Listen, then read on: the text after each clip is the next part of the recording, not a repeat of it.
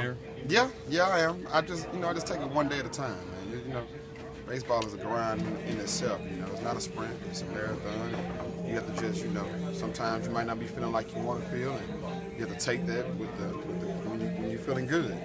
It goes both ways in baseball, so you just have to fight through it, and that's all I try to do. I just try to go out there and fight through it. If I'm feeling good, if I'm feeling bad, I still try to go out there and hit.